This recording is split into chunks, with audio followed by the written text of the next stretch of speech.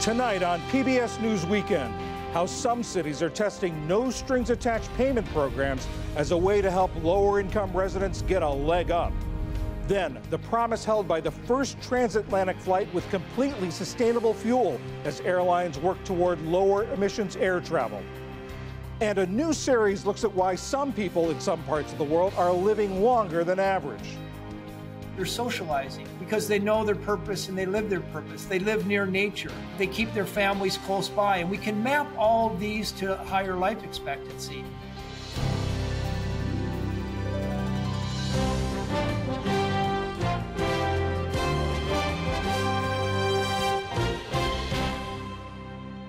Good evening, I'm John Yang. Almost 2 months into the ground invasion, Israeli military officials say they're close to having what they call full operational control of northern Gaza and will soon shift their focus to southern Gaza. Israeli authorities have ordered more territory evacuated in central and southern Gaza as residents seek refuge in ever-shrinking slivers of territory. Today, the IDF released footage of fighting in Gaza City's Isa neighborhood. In another part of Gaza City, Palestinian officials say more than 90 people were killed when Israeli airstrikes flattened 2 buildings. Gazans said they don't understand why the buildings were hit. Was there resistance in this house? What resistance? You won't find anything but children's dolls and a floor for them to eat on. The children, you will find nothing more. Peaceful people you dropped about 100 tons of explosives on. Israel offered rare details of its controversial practice of rounding up large numbers of Palestinian men, saying its forces had arrested hundreds of alleged militants, sending 200 of them to Israel for interrogation. In Colorado, 2 Denver area paramedics were convicted of criminally negligent homicide in the 2019 death of 23-year-old Elijah McClain. McClain died after the EMTs administered a fatal overdose of the powerful sedative ketamine. Police forcibly arrested McClain following a suspicious person complaint. After officers pinned him down, the paramedics gave him the ketamine. He died days later in the hospital. Outside the courthouse following the verdict, McClain's mother raised a fist in the air and wept. Some experts say the verdict could have a chilling effect on emergency medical personnel. And the Czech Republic came to a virtual standstill at noon today in mourning for the 14 victims of the nation's worst mass killing ever. Bells tolled, and people across the country observed a minute of silence on a national day of mourning. The shooting occurred Thursday at Charles University in Prague. 25 other people were wounded before the shooter, a student, took his own life. Still to come on PBS News Weekend, the promise of the first transatlantic flight powered with 100% sustainable fuel. And a new documentary series looks at why people in some parts of the world are living longer. This is PBS News Weekend from WETA Studios in Washington, home of the PBS NewsHour, weeknights on PBS. It's not a new idea. No strings attached payments to provide people with a financial floor, what's called a guaranteed basic income. It actually dates back to 16th century England. Today, it's being tested in dozens of pilot programs across the country, in cities as big as Baltimore and as small as Yellow Springs, Ohio, population about 3,700. Some of them use taxpayer funds, others use private contributions or foundation grants. Stockton, California was among the first to launch a pilot program in 2019. Earlier, I spoke with Stockton's mayor at the time, Michael Tubbs. He's also founder of a group called Mayors for a Guaranteed Income. I asked him about the genesis of Stockton's program. That the crux of all the issues from homelessness to crime to education was this persistent poverty and economic insecurity. So in my first 100 days, I gathered my team in the office and I said, you guys, I want our legacy to be an anti-poverty, a pro-economic security administration. So let's come up with all the ideas for how can we as a government ensure that people have enough to live and survive and eventually thrive. And through that, my team came back with this idea of a guaranteed income, citing work that was happening in places like Kenya and in Mexico and in Brazil. And I had heard of guaranteed income from studying Dr. King in college, so I was familiar with the idea. So I said, well, let's do it. And as I understand it, the program ran for 2 years. You had 125 participants from neighborhoods where the median income was at or below the city's median, which I think was about $46,000. They got $500 a month for 2 years. What did you find? So many people said the money would be spent on drugs and alcohol, or that people would stop working, or that people would use that money to commit crimes, etc. And what we saw was that people spend money the way you and I and the viewers spend money. We saw them be 2 times less likely to be unemployed. We saw them spend the money on things like utilities, on necessities, on food, and on their children. But we also saw health impacts. We saw those with a guaranteed income saw their stress decrease. Just a small amount of money was enough, not for people to become millionaires, but for people not to be evicted, for people to take care of their children, for people to be able to pay to get their car fixed, for people to live and contribute to their communities. So everything you just said, it sort of contradicts or counters what the critics say, because the critics say that this takes away the incentive to work, that this will foster bad spending decisions. But it sounds like that's not what you found in Stockton. That's not what we found in Stockton, and increasingly from any of the dozens of pilots happening across this country and this world consistently, which suggests to me, John, that part of the issue is not just a data issue, but a storytelling issue, that we have to get people to see the myths, the lies, the prejudices, the stereotypes, and the biases we have against people who may have less money. And what happened when the program ended? I mean, these people in the pilot program had this income floor. What happened when that was taken away? Well, what we saw happen after it was taken away was people were able to use this money and do things to set them up to be better off than where they started. So what I mean is several people went from part-time to full-time work. So although they're not receiving the guaranteed income, they're receiving the income that comes with a better paying job with benefits. Or some people use the money to save up to pay for the deposit necessary for rent in a better apartment. Or some people paid off credit card debts. And so folks were able to use the money to pay off the little things that were holding them back. So now they're in a much better position than they were a couple of years ago before they were part of the program. Do you see guaranteed income programs supplementing government assistance programs or replacing government assistance programs? I see it as a supplemental. I see it really as an extension of the social safety net. I see it as our 21st century Social Security. And when in the Great Depression, we decided that folks who are older deserve to have a little bit of cushion post 65 because they've done so much for our communities. And I also think our current government programs should take note about what makes guaranteed income works. Because A, it's the money, but B, it's also the trust. That maybe people don't need to do a bunch of paperwork. Maybe folks don't need someone to sit down and make them come in and set goals. Maybe a lot of folks just need cash. And maybe that will make some of the investments we're making as a government that much more efficient. Sort of along those same lines, why is it so important that these payments have no strings, that they can spend it on whatever they want? Because folks' finances are so volatile that month to month needs change, right? And for example, for folks in current government programs, if you need money for food, that's probably not the only place where you need money. We know that 1 in 2 Americans already can't afford one $500 emergency. So it's really about providing people the contingency and the ability to use their mental acuity to make decisions, because month to month, those needs may change.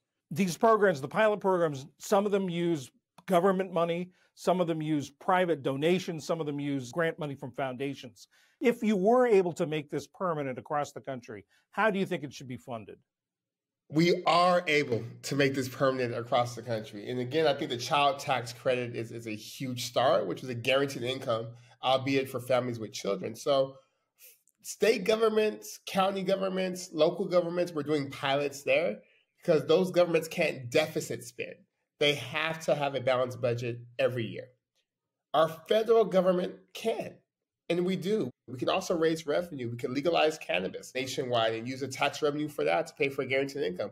We could close the 2017 Trump tax cuts, which gave $2 trillion away to the richest among us. And we could close other tax loopholes and create a guaranteed income. There's no shortage of ways of paying for it. I really believe the question is, how do we build the wheel? How do we make it a necessity? It's a political question. And we have to organize and demand of our elected officials that this is what we need, and let them know this is not scary. This is not an extreme position. This is not a utopian position. This is a position that Republicans and Democrats alike are both suffering. And that's where some of this anger we see, this raging populism we see comes from economic anxiety in some ways. So this is not a partisan issue, which is a long answer to say it's a political question, but we've been doing the work to build political will, and we'll continue pushing until we get there. Michael Tubbs, founder of Mayors for a Guaranteed Income. Thank you very much. Thank you so much for having me.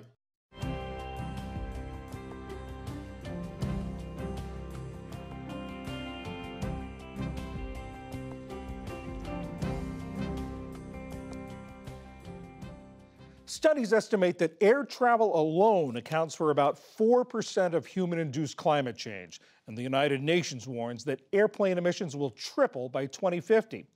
Last month, the aviation industry's search for ways to cut emissions took a step forward with the world's first airliner flight using completely sustainable fuel. Ali Rogan tells us what it means for aviation and for climate change. A plane running on fat and sugar. It sounds fanciful, but it's what powered Virgin Flight 100 last month. The flight was just a one-time demonstration and there were no passengers, but it was meant to show the potential of what's known as sustainable aviation fuel. On average, SAF emits 70% less carbon dioxide than standard fuel. That could make a big difference for airlines, which emit more carbon than any other form of transportation. All told, about 800 million tons of it across the industry last year. But decarbonizing these high-speed jets is slow going. Nicolás Rivero has been reporting on the issue for the Washington Post. Nicolás, thank you so much for joining us. What exactly was fueling this flight? In this case, it was a mixture of sustainable fuels that was made from waste fats and kind of plant sugars. And all told, they emitted about 70% less carbon than standard jet fuel would. How does this type of fuel get made? So sustainable aviation fuels are a really broad category of fuels that can be made from a lot of different sources. The main thing is they're not made from petroleum, but they might be made from crops like corn and soybean. They might be made from used cooking oil. They could be made from sewage or municipal waste. The key part of their definition is no matter what they are, they're not made from petroleum, and they emit at least 50% less carbon than standard jet fuel.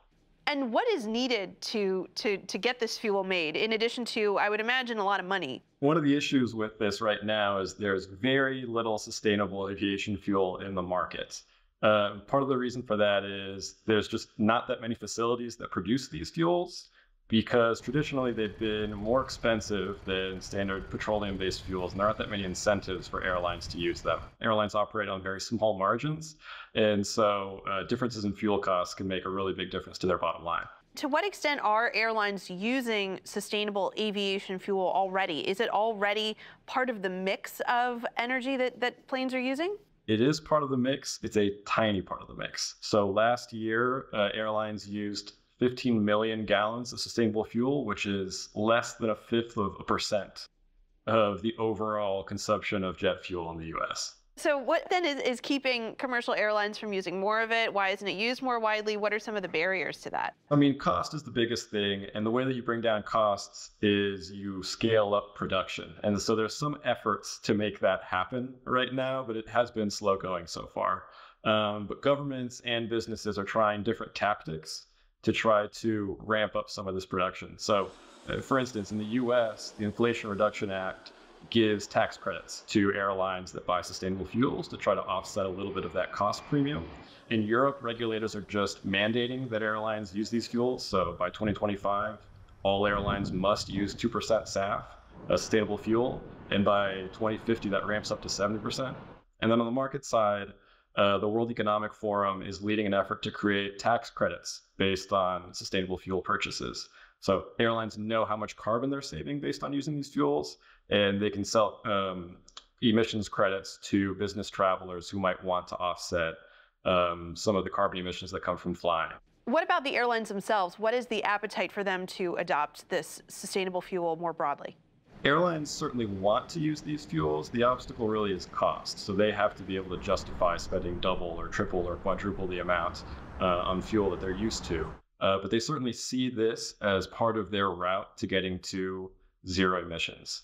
Now, for them to get all the way down to zero, they're going to have to use new technologies that allow planes to run on things like electric batteries or green hydrogen or some other form of fuel that hasn't been invented yet. But those technologies are going to take years to develop and decades more for airlines to replace their existing fleets with planes that use these new technologies.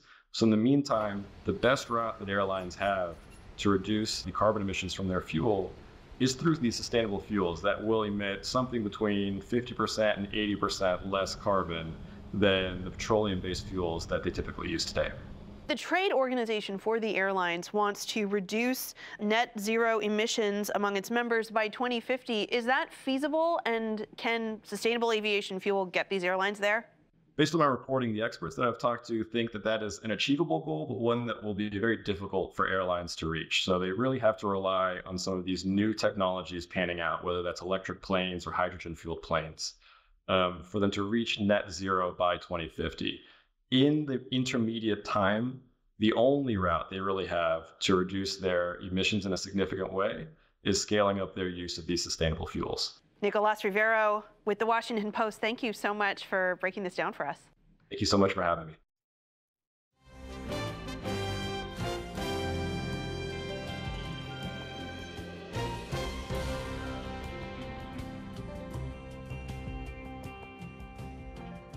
A lot of people do a lot of things in search of a long and healthy life: complicated diet plans, gym memberships, and expensive dietary supplements.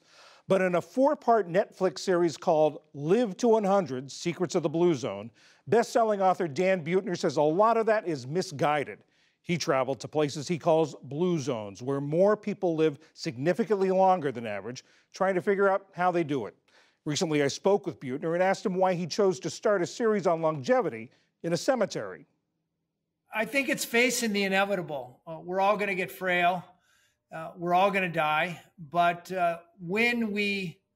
how long we want to be on this earth, we have a lot of say in that matter. So we started at the end and then went back from there. When you found these blue zones, were there some themes running through all of them? Yes. If you want to know what a 100-year-old ate to live to be 100, you have to know what she was eating as a child and middle age and newly retired. So to get at that, we found 155 dietary surveys done in all 5 blue zones over the last 80 years, and we averaged them with the help of Harvard. And we found that 90 to 95%, they're eating a whole food, plant-based diet. Meat only about 5 times per month. And contrary to a lot of sort of keto/paleo diet advice, it's mostly carbohydrates, complex carbohydrates, which I think shocks a lot of people. When I first started writing about this, I did a cover story for National Geographic in 2005. Nobody was connecting loneliness to longevity.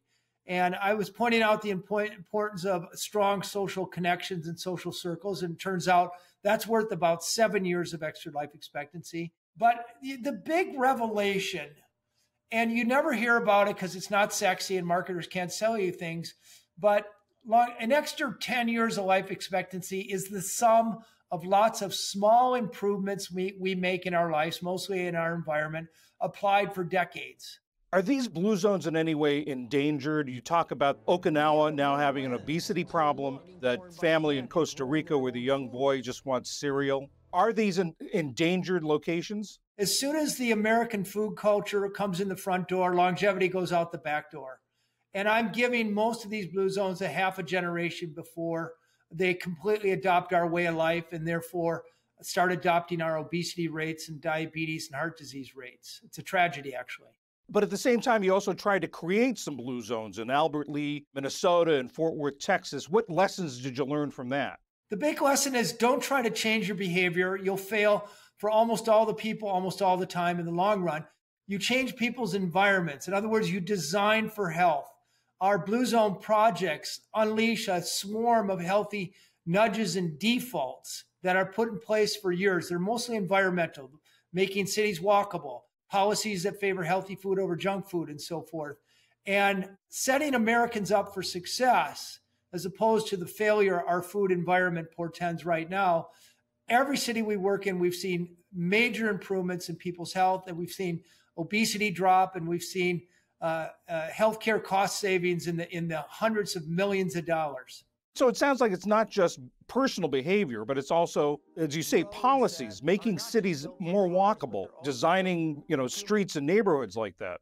I have no faith, and I don't know of any research where you can change a population's health by trying to convince individuals to change their behavior or somehow imbue them with responsibility. We're genetically hardwired to crave fat, salt, and sugar and take rest whenever we want. So unless we set up our environment where it's easy for us to eat basically whole food, plant-based, easier for us to walk than it is to drive, we're going to continue to see healthcare costs in the trillions as we're seeing today in America. You talked also about in the series about something we've talked about on this broadcast, the fact that life expectancy is becoming shorter. And a lot of it is because younger people are dying from suicides, homicides, drug overdoses, and car accidents, all preventable. None of this is an organic problem. Did you learn anything in your work that would relate to that? The number one killer in America is our diet. We lose about 660,000 Americans prematurely to the way we eat. If we don't take aim at that, these other things are more peripheral. In Singapore, which I dubbed a Blue Zone 2.0, individuals cannot own guns. In America, we lost 55,000 people to gun deaths last year. That dragged down the life expectancy. In Singapore, they lost 2. They're very tough on drugs in Singapore. I mean, if you could be put to death for selling drugs in Singapore. But the other side of that equation, only 15 people died last year in drug overdoses, whereas we lost almost 110,000 Americans in drug overdoses last year, or drug-related deaths. So yes, there are lots of things on the fringes, but the big thing we need to take aim at is our diet. And until we get that squared away, the rest of the stuff is rounding error. Toward the end of the series, you say the same things that help us live a long, healthy life are the things that make life worth living. Are you saying that if we concentrate on the quality of life, that the quantity of life will come? Concentrating on quality of life helps. But these Silicon multimillionaires shooting themselves up with young people's blood and working out 6 hours a day and taking all these weird pills and genetic interventions, people in blue zones are living a long time because they're socializing, because they know their purpose and they live their purpose. They live near nature. They keep their families close by. And we can map all of these to higher life expectancy. So the big point for blue zones is if you adopt the blue zones way of life, you not only stack the deck in favor of longevity, but you can be pretty sure the journey is going to be pleasurable. Did you change anything in your life based on what you learned? Yes, I became mostly plant-based. I don't eat meat anymore. I used to be an ultra marathon cyclist, and now I do things like play pickleball and take walks because I know that favors my longevity more than hardcore physical activity. I got very clear on my purpose. It's very hard to get me to do things that aren't right down the strike lane of my values and what I'm good at and what I like to do and how I can give back. And I've also prioritized family because I know keeping your family nearby adds 3 or 4 years of life expectancy over being single and alone. The series is Live to 100, Secrets of the Blue Zones. Dan Buettner is the host and one of the executive producers. Thank you very much. We'll see you when you're 100, John. It's a deal. All right.